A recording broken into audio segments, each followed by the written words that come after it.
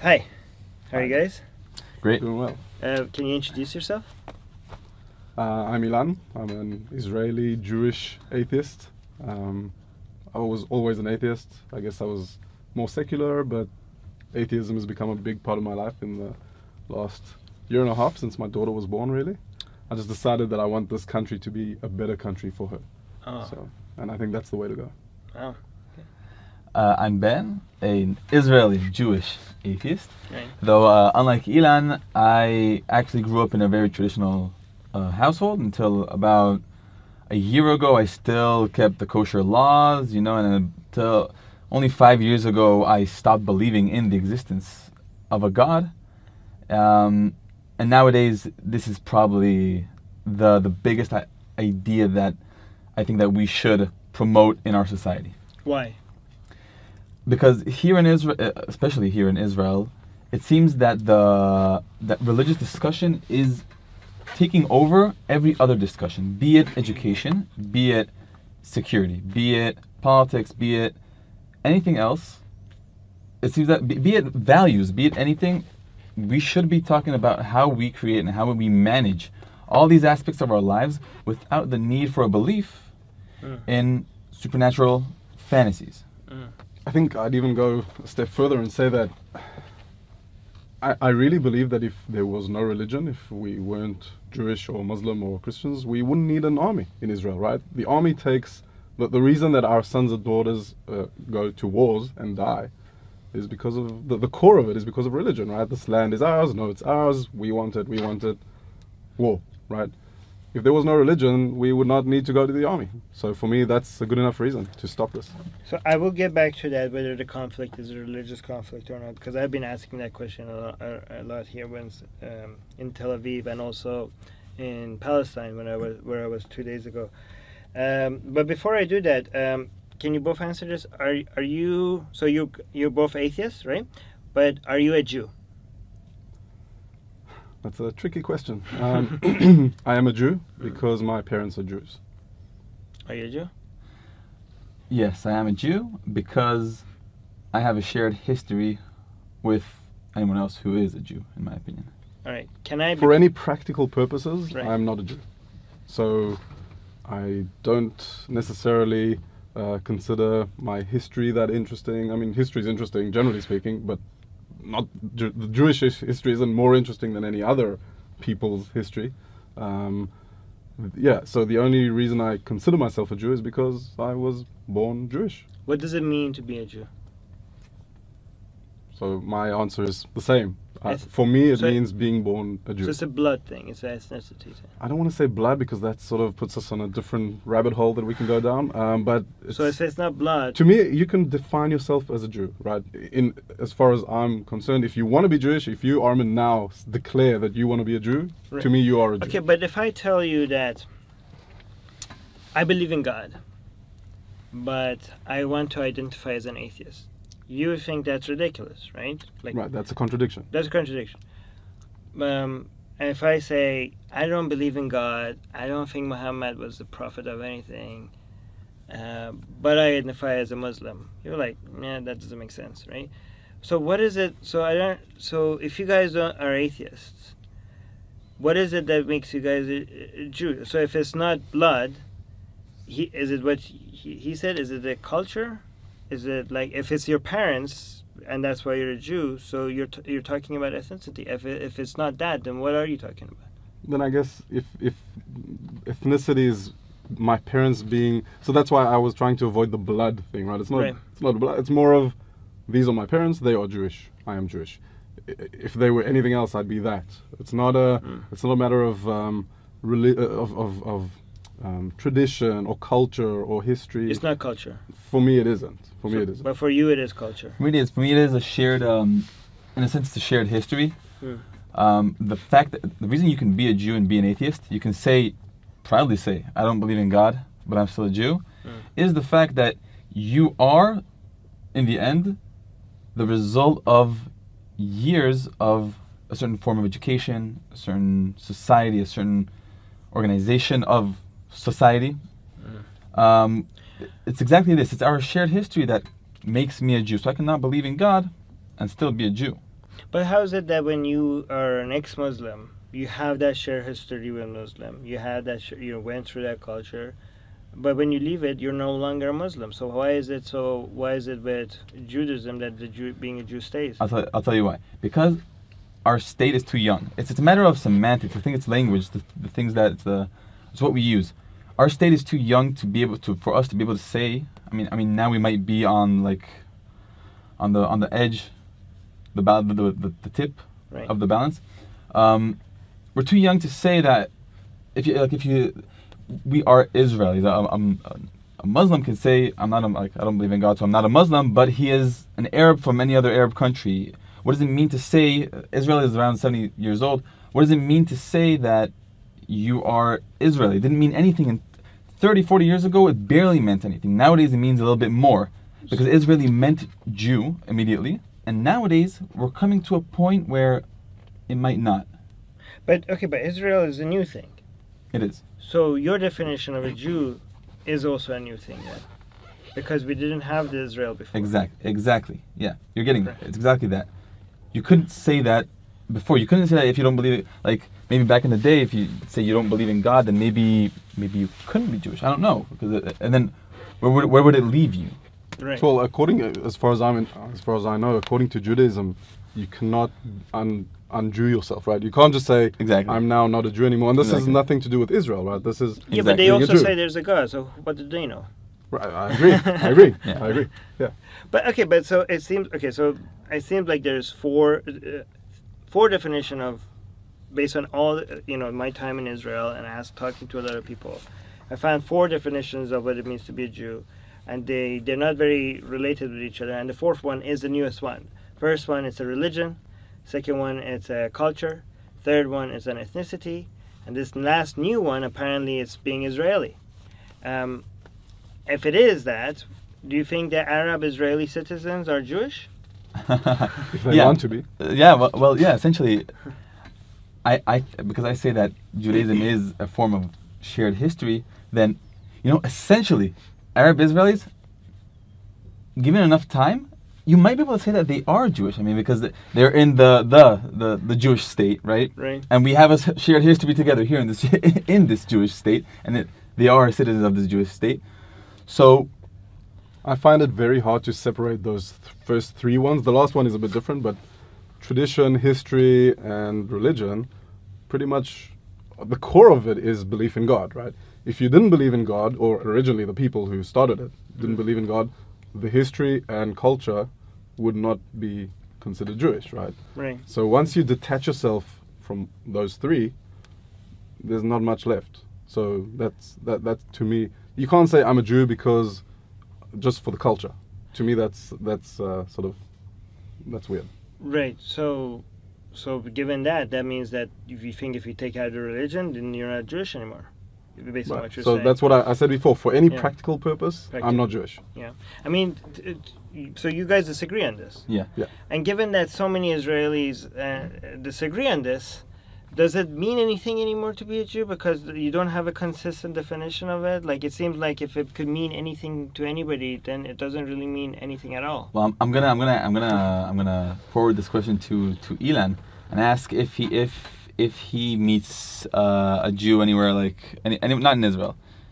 If you're traveling Europe and then you meet someone who says he's a Jew, wouldn't you get that tingling feeling of familiarity? I don't know if you like this answer. When I travel, I try to stay as far away from Jews, definitely Israelis. But yeah, I mean, like I just like to learn about other cultures. So of course you get that sense of familiarity, just like you would if if you met someone who's in your chess class, right? Someone who you have something in common with, then you'll get that feeling. But it's not based on anything other than that something in common. So I'll ask you something. Right? So you're an atheist, right? Yeah. If you were traveling somewhere else, right? Let's say you were traveling in Egypt. If somebody came to you and said they are Jewish, would you get more that tingly feeling? Or if some Arab came to you from Egypt and said they are atheist? Wow, it's a really good question. I think I would probably. It's a bit hard for me to be objective when we're talking about Arab states. In my mind, it's pretty tough to be an atheist in Arab states. So I'd sympathize with the atheist Egyptian. But let's take it somewhere else. Not to Egypt. Let's take it somewhere where United States. If someone were to tell me that he's an atheist in the United States or a Jew in the United States, I think the Jew would still give me a more tingling sense. I think my conversation with the atheist would be much more interesting. It would be interesting, but I'm saying the feeling of familiarity, that we belong to the same in-group, it would be stronger with the Jew than with the atheist for me. I think, but I would think that things that people choose says more about them than things that they didn't choose, right? So if somebody is an atheist, they had a say in it. So I don't agree with that. No? No. Why? I think you can't choose what you believe. Or you don't believe, right? Well, I mean, so technically, I didn't can't choose to not believe. I just can't believe. Okay, but you can't force me to believe. I mean, it's like I want to believe I have $1 million. I don't. Right. Okay. Well, technically, you can't choose anything. Right. There is no free will. But there's a line that we cross. That's a rabbit hole. Yeah. Yeah. That's. But there's for the sake of argument, because even though, I mean, there's a difference between.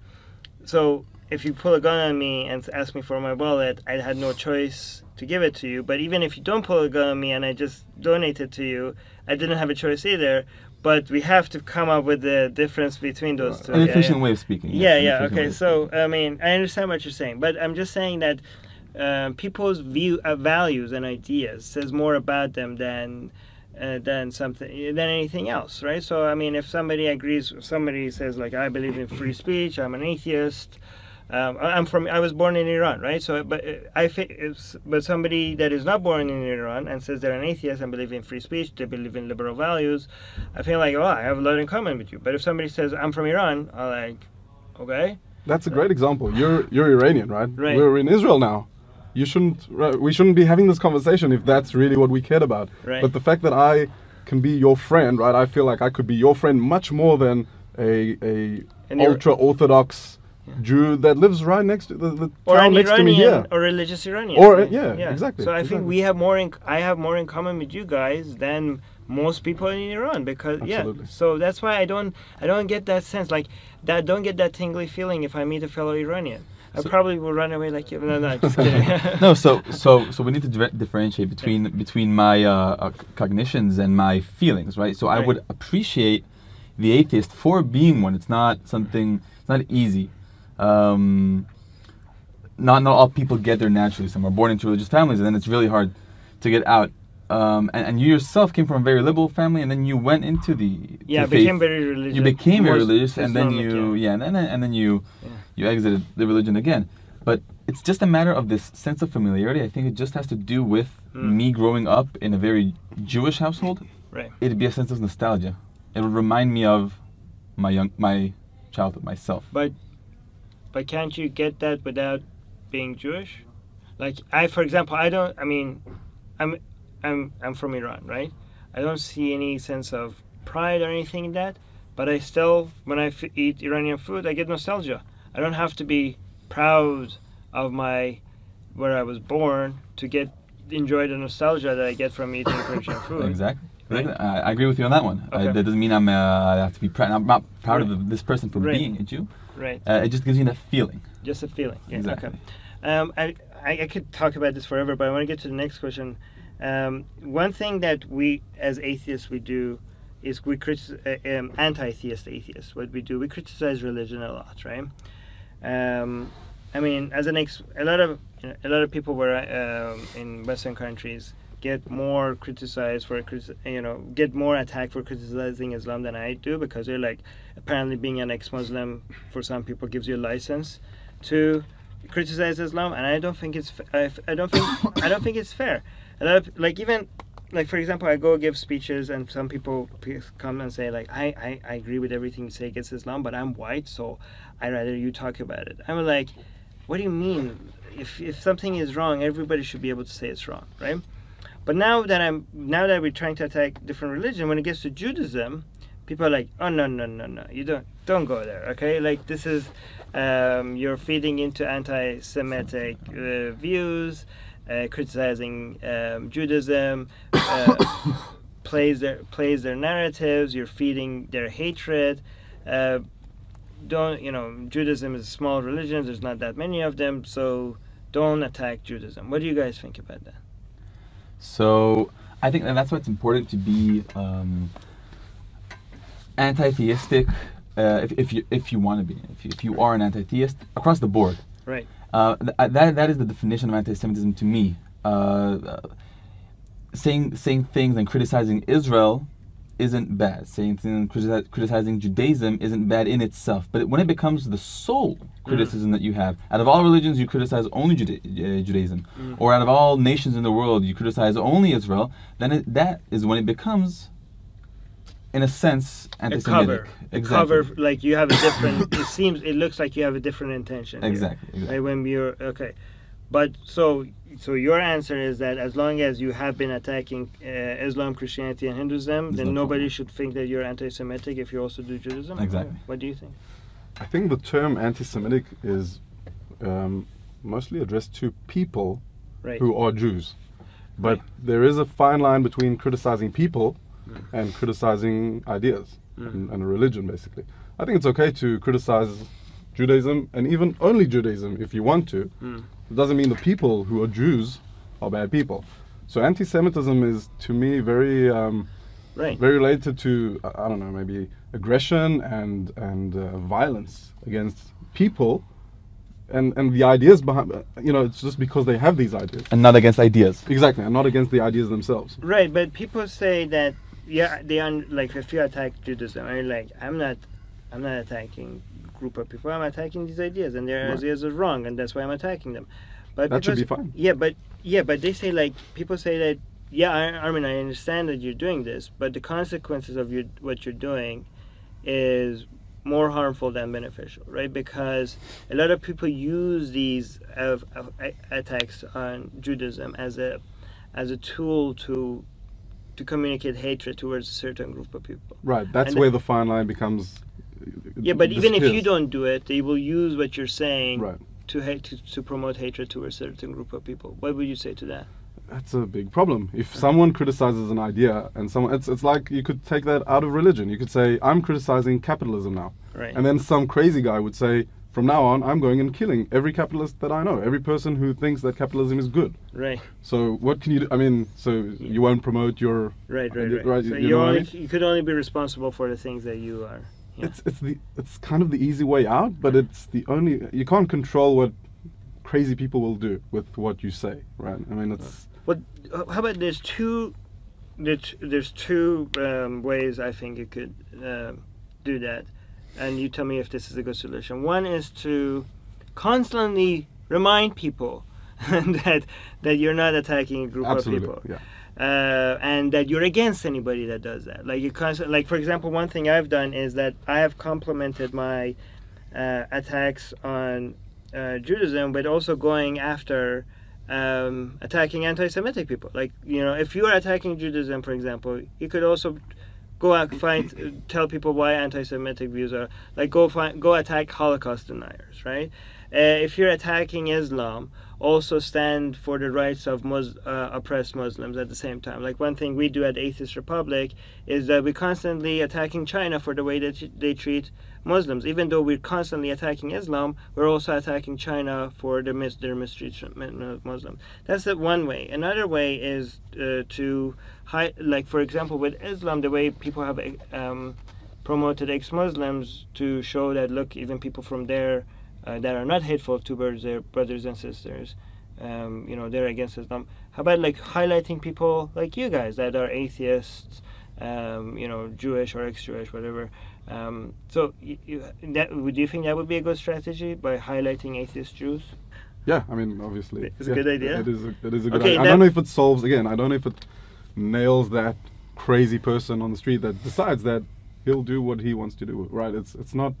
Even when you criticize China for the way they treat Muslims, China doesn't care, right? It's not like they're... It's not about changing China. It's about the people that are watching your channel, and they come to your channel because they think you're anti-Islamic, to get that anti-Muslim fuel, and they're like, oh wow, these people can be anti-Islam and not anti-Muslim. Well, you change minds like that a little bit, one by one. I agree, yeah.